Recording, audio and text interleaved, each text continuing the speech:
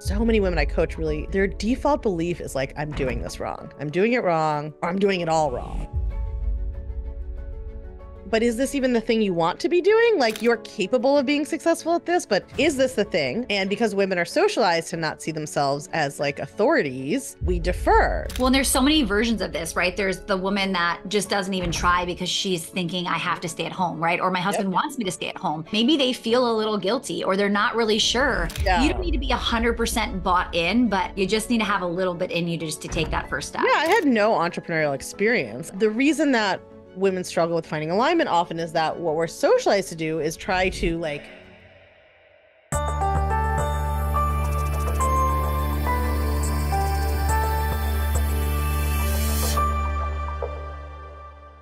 All right, today we're going to talk about winning in business and not feeling bad about it, not feeling guilty about maybe being the female breadwinner in your family, whatever that looks like. I'm so excited to be interviewing Kara Loewentheil. She is the new author of Take Back Your Brain. So I'm super excited. So Kara has been somebody I've actually listened to and watched for many, many years. She is in the life coach world, and she is just going to talk about what it looks like to catch some of these thoughts, these ideas going on in your head and how that's holding you back, how that's, not even allowing you to do the next big thing because you're scared, you're nervous, you're anxious. What are people going to think? What is my spouse going to think? What are my high school friends going to think? What are my peers going to think? My colleagues going to think, right? How do we really start to look at what do I want? Maybe even looking at, am I setting, like, are those my goals? Did I set them because everybody else wants that? And I brought up in there how, I always wanted to be a 7-figure entrepreneur until everybody was talking about 8.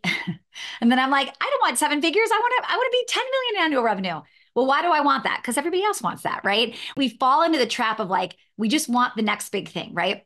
The question is, why do I want that? What do I think it's going to say about me? Or what is it going to mean when I hit those numbers? And so many of us, right, we're just shooting for the next revenue level.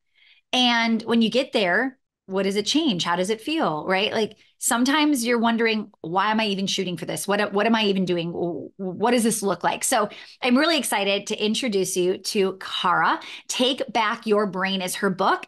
You are going to love her. This is a great conversation, and it might start to describe what's been going on and why maybe you've been holding yourself back, or why you're doing things the way you're doing it, or the things that are going on in your head. So I'm excited to introduce you to Kara and have you get to start to really understand what's been happening maybe for the last few years or decades as you've been growing your business. Enjoy. Hi, Kara. Welcome to Well Oiled.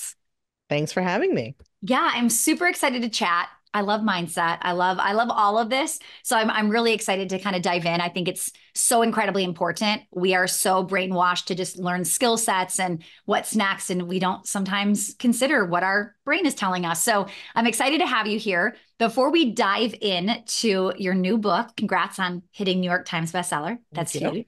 Before we dive in, I would love to have you just kind of share, how did you get into entrepreneurship? What did your journey look like?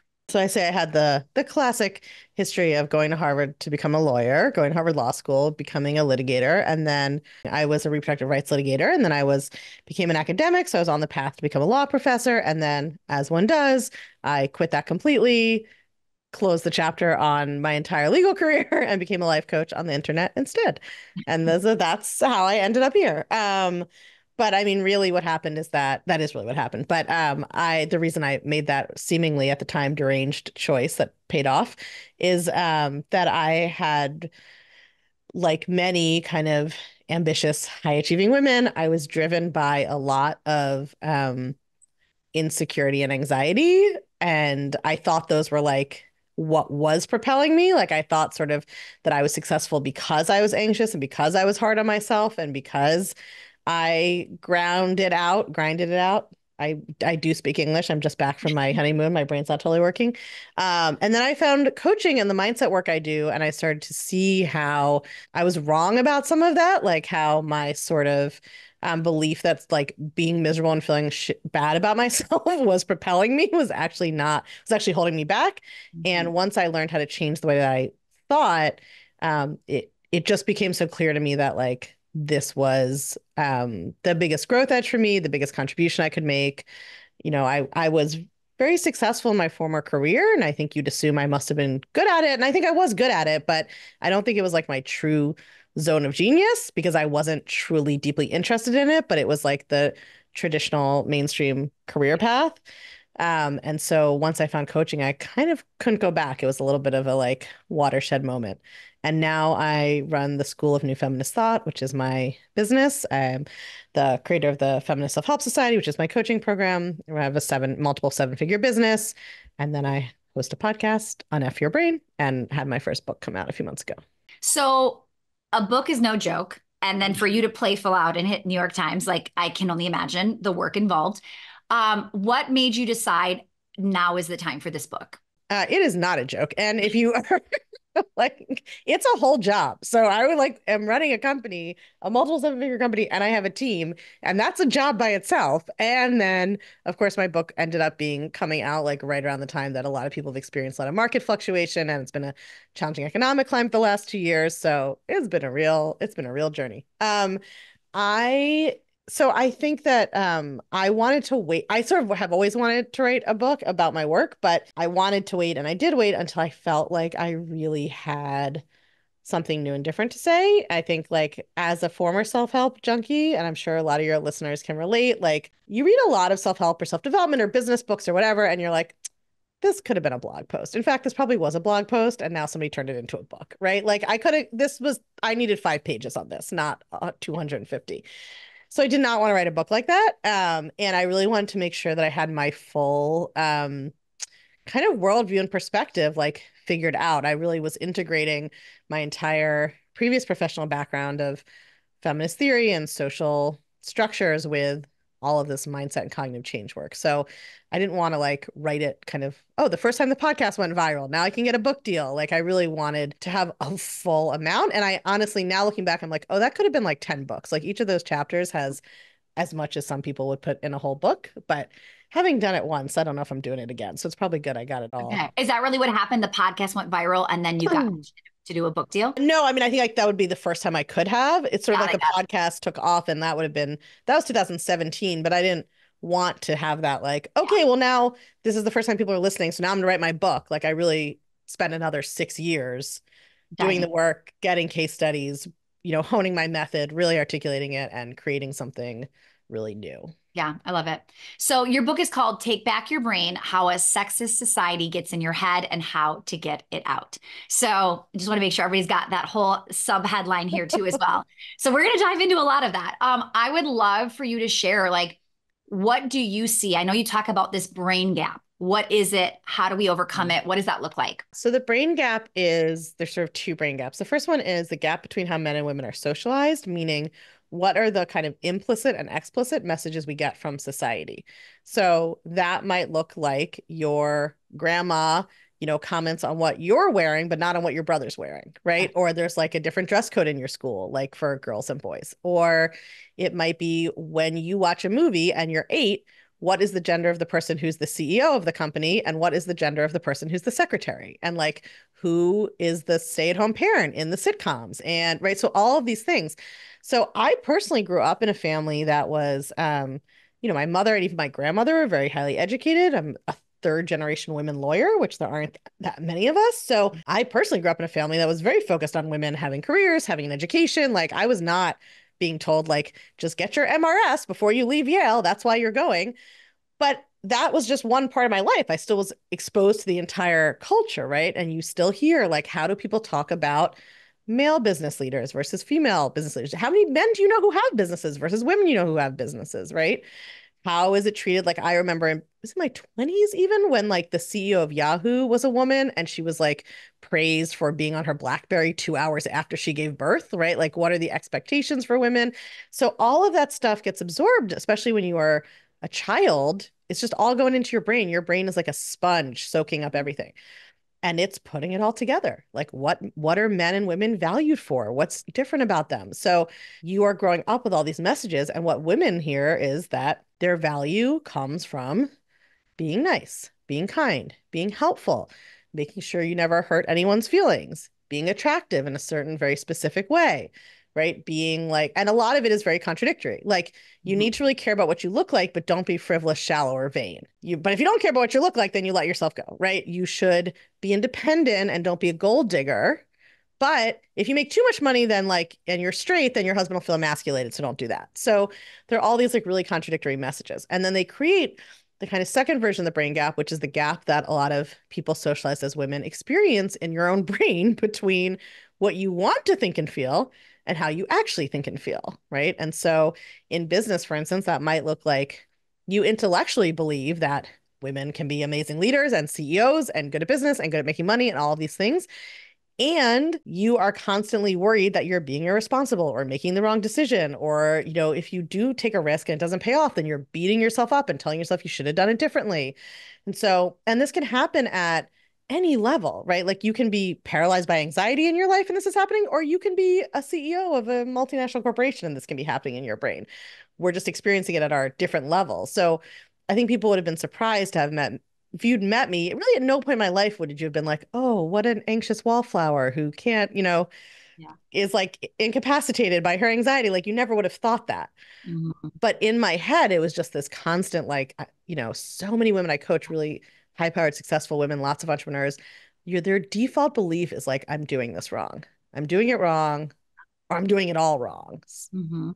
Well, and there's so many versions of this, right? There's the woman that just doesn't even try because she's thinking, I have to Mhm. stay at home, right? Or my Yep. husband wants me to stay at home and she's doing it.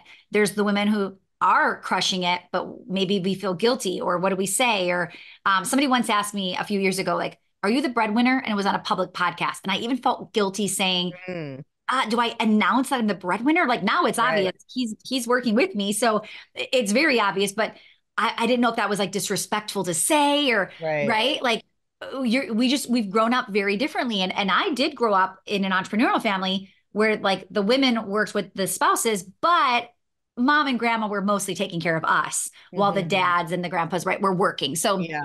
I did see a different version of that for sure. So let's talk to the person that is doing it and doing it anyway, but maybe they feel a little guilty or they're not really sure and they don't want to, have problems with their relationship with their spouse. What do you say to that person? How do we start to break these norms? You may be crushing it, but do you like the thing you're crushing it in? And do you like the way that you're crushing it? Like I was quote unquote crushing it as, in my previous career. Like I graduated from Harvard Law School with honors. I clerked on a federal appeals court and I had, I becoming a law professor. Like I was doing all these things and I was actually good at them, but I didn't actually love them. And I don't think that I had as good ideas there as I do in business. It's like, so I think this often comes up, especially them who have been successful. It's like, but is this even the thing you want to be doing? Like you're capable of being successful at this, but is this the thing? Or is it how you want to be doing it? Like maybe you're doing it the way that you were taught to, your mentor in business did, or your first boss did, or your business coach tells you to, or whatever. And because women are socialized to not see themselves as like authorities, we defer, like, especially to men, but also to other women, like anybody who can be the authority and tell us the right way to do it. So that's the thing I see come up a lot with entrepreneurial women who are even succeeding in their business is like still there's a lot of background chatter of like, am I doing it right? Like having a hard time sometimes making decisions or making pivots or taking risks in terms of being the breadwinner or mask, I mean, I think you can't control somebody else's feelings, obviously. And I think that it's a like society and patriarchy are bad for men too. And they confine people into certain roles based on their perceived gender that may or may not fit them. And in our family, like I'm the primary earner, I'm the only earner. My partner was worked in government and then was retired around the time that I met him. And like it's a much better fit for our temperaments that I work and that I have stepkids, they're his bio kids. So like he's the primary caregiver for them. He's like the person who likes to like Hmm. I don't know, do things around the house and like fix things and do the dishes. He's someone who likes to express his love and nurture Yeah. through those kinds of servicey tasks, and I'm not. And so I think a like, what's the right word? A misconception about feminism is that it's like, that there's sort of, well, housework's not worthy or caregiving isn't worthy or parenting. And it's like the goal is just let's everybody be allowed to pick the role they want Mhm. regardless of their gender. And Yeah. so, some men probably would feel emasculated by our arrangement and they're not the right partner for me. Yeah. Absolutely. When you decided to leave law, like for life coaching? I assume in the beginning, well, I shouldn't assume anything, but in the beginning, what was your mindset saying? Were you scared? Were you nervous? Were you like, I don't care, we're doing this? Like, what was your attitude at that time? And I just had like just enough belief to do it. I mean, Okay. I was not Yeah. like completely fine. Yeah, I mean, I remember I decided I would tell my parents at a family party because I figured like if it was done sort of in public, nobody could freak out. How But did that that was really go? about me and like, I wasn't prepared to stand or freak out. And then, I would like tell all these law professors I was leaving and like watch their faces be like they couldn't like control their faces. Hmm. So I didn't know, I didn't feel I would tell everybody it was true. I originally decided I was going to coach lawyers because that seemed like it sort of made sense given what I'd Yeah. been doing. It didn't seem like as completely bananas as Hmm. just, going all the way. So no. And I think that's a big misconception, especially I find women have is because we're socialized to like be so afraid of making the wrong decision and women are socialized to blame themselves if anything ever goes wrong. And women just get blamed in society if anything, right? I mean, just think about the discourse around like, was she asking for it? What was she wearing? I mean, anything that happens. So we're so socialized to take blame if anything goes wrong. So we're afraid to, and we're socialized to not trust ourselves. So we're afraid to take risks. And again, it's all relative. I've taken enough risks to have a 7-figure business, and I can still see that there are places that I'm like Yeah. afraid to take a risk because what if that, goes wrong? So I think women think like, okay, when I'm perfectly confident, that's when I'll do it. Hmm. And you obviously can spend your whole life not doing anything if you're waiting to be perfectly confident. So I think I was somewhat lucky in that I had this kind of inflection point of like, if I don't do this now, that means I'm gonna go on the market, get a job as a law professor, like move to Kansas, teach torts, and then quit and become a life coach. Like, I got to do it now. But no, I think it was like you just need that like 1%. And Yeah. then, Yeah, I love the way you phrase that, like just enough belief to do it, right? Like you don't yeah. need to be 100% bought in, but you just need to have a little bit in you to just to take that first Yeah, step. I had no entrepreneurial experience. I mean, but this is also such a funny thing about our mindsets is like at the time, I thought everybody should think this was a great idea, right? And then looking back, I'm like, why would anyone have thought this was a good idea? Like, I had spent all of this time and money and effort on like this career path that was about to take off. I had no entrepreneurial experience. I was quitting to become a life coach on the internet, but that was because I didn't have full belief in myself. So I wanted everybody else to believe in me to Mm, validate it, right? hmm. Even though like it was objectively a very surprising thing to be doing. So not Yeah. surprising. How do we, you made the shift. You feel like you're in alignment now. How can we make sure that we feel in alignment? Like, as people are listening, I'm sure this is sparking some ideas and some thoughts and all of that. But what are some things that you could share to really help Yeah. somebody figure that out? I'm a big proponent in women deciding what their values are, quite literally, and in an area of your life. You don't have to have like some people have like the 3 values in all areas of their lives. I have my own. I have certain values in my business, certain values in my personal life. Literally, you can Google a list of values, like go through and circle 20 and then 10 and take it down. But the reason that women struggle with finding alignment often is that what we're socialized to do is try to like geolocate all of our decisions based on the opinions of everybody around us and what they're all going to think about us. And that is a very exhausting way to operate and not very effective. And also, you're worrying about like what your third grade bully thought, who's maybe dead. You don't even know them anymore. Like you're sort of constantly trying to make decisions based on how can I be sure this is exactly the right decision, that nothing bad will happen? And what is everybody I have ever known going to think about me in this decision? Mhm. So, part of what happens is people are like, oh, just try to stop caring what other people think. That's a vacuum. You can't do that. You have to use some other technique or set of tools for deciding things. And because most women have been socialized that like what other people think matters more than what they think, Yeah. they're not necessarily in touch with what their own values really are. They haven't articulated them to themselves. So that is what I really recommend is like go get a list of values.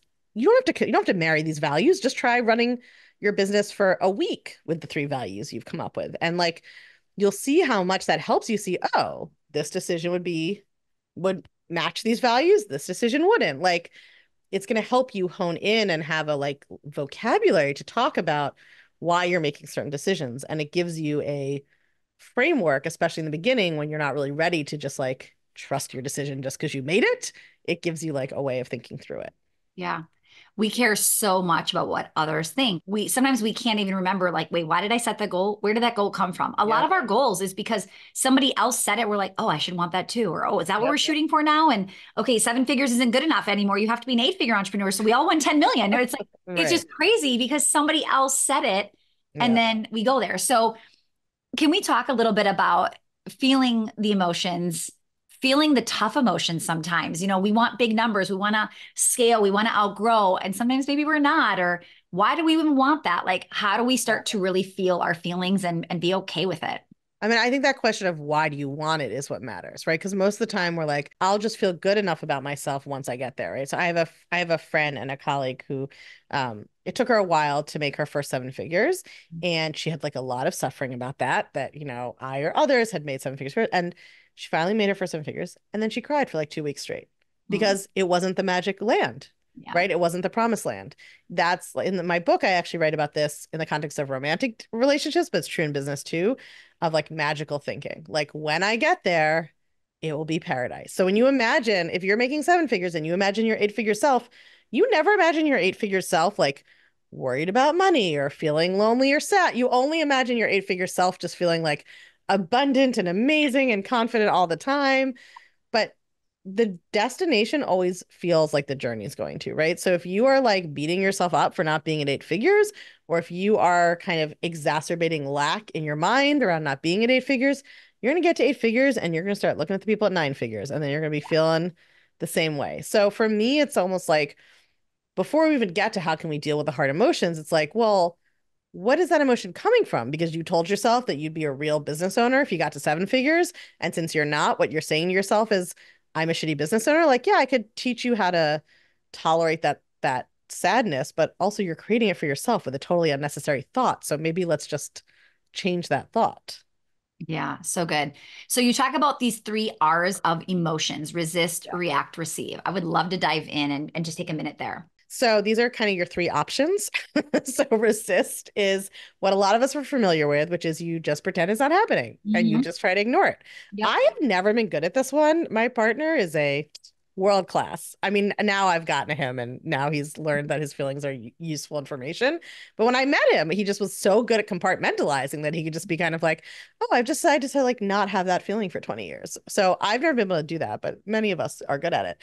So that is when you were like, I'm just going to ignore this feeling. I'm just going to ignore it. I'm going to get on social media, or I'm going to buy something on the online, or I'm going to watch Netflix, or I'm going to eat or drink, or I'm going to just work through. Probably have a lot of workaholics listening to this. Like I'm just going to I'm going to try to outrun my emotion by doing something to keep it at bay. That's resisting.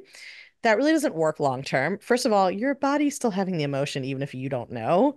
So, as a parallel example, when I met my partner, he was like he had like heartburn he didn't really know he was having. Like if you shut off from your emotions, you're shutting off from your body, and your body's going to keep doing its thing. So you're still having all those stress hormones, you're still creating all that inflammation.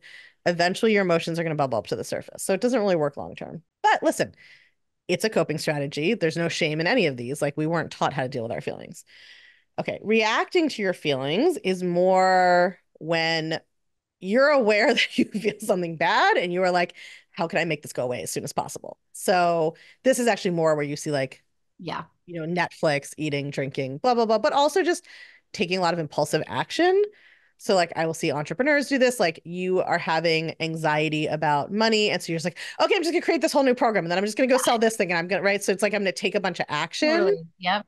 or like I'm anxious, so I'm gonna send a crazy text. Like that's that sort of impulsivity of And like that can I'm be where gonna like the shiny object comes from. Like totally. it's not just that you see an option. You're like, I need that option because this isn't going well. So maybe this is the shiny thing that's going to Yes. make it. Any And kind of urgency is a sign yeah. that you are like in that reaction. And then receiving is what I call, it's what some people would call like feeling your feelings, but I never knew what that meant.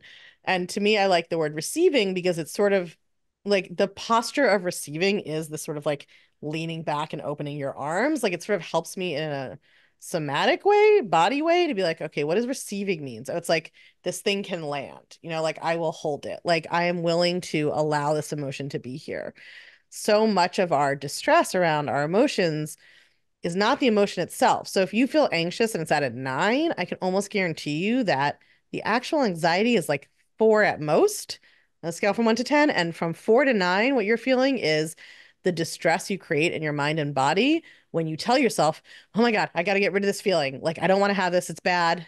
When you tell yourself that when you're not willing to have a feeling, you're telling your brain there's something dangerous happening in our body right now. And then your brain really freaks out because now the bad thing is inside the body and it can't get away from it. So that resistance in a really literal way, like ramps up your brain's alarm system. Yeah. So receiving doesn't mean like, oh, I feel amazing all the time. Yeah. Like negative emotion is a part of life. But if you're feeling like a lot of our suffering is really our story about and reaction to our emotion. Maybe 5 years ago, I would lose my voice all the time. I wasn't Mm, sick. It would just like go away out of that's nowhere. fine. And it was 1000% coming from stress and other things behind the Uh, scenes. And like you said, whether you're going to feel it or not, your body's going through yeah. it. And I definitely can tell you, I mean, it was probably in the start of this second business where I was still like figuring it out. Mm. And it hasn't happened in a long, long time, but my stress level is definitely different. So Yeah. that's interesting. I used to get an eye twitch. Oh, how funny. Yeah. It's just like your body is still trying to speak to you Yeah, 1000%. totally. So how do we get better at this strategy? How do we start to feel them more and not resist or react? Like what can we do to be more conscious of that? I mean, I'm honestly a big fan of literally just saying to yourself, like, I'm willing to feel this feeling, or I don't Mhm. like this feeling, but it's okay for it to be here. Or, you know, just really signaling to yourself, like, okay, what's happening? I'm having an emotion and I notice that I don't want it to be here and I'm trying to get away from it. And like, just practicing bringing yourself back to like, what if it was okay that I was having this feeling?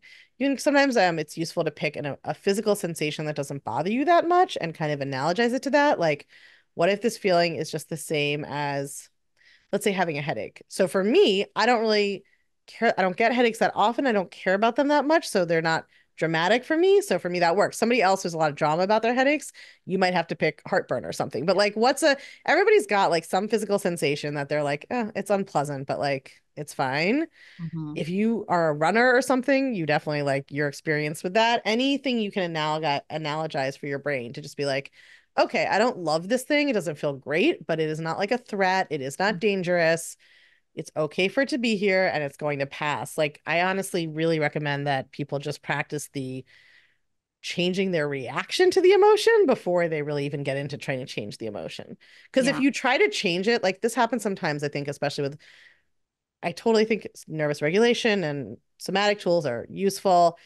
But if you're using them because you're like, I can't have this feeling, I got to get rid of it, it's not any better. Like, it's still, if your message to yourself is, this physical state is intolerable and I have to get rid of it or I'm going to die, then no tool is really going to work because you're agitating yourself as you try to calm down, basically. Mhm.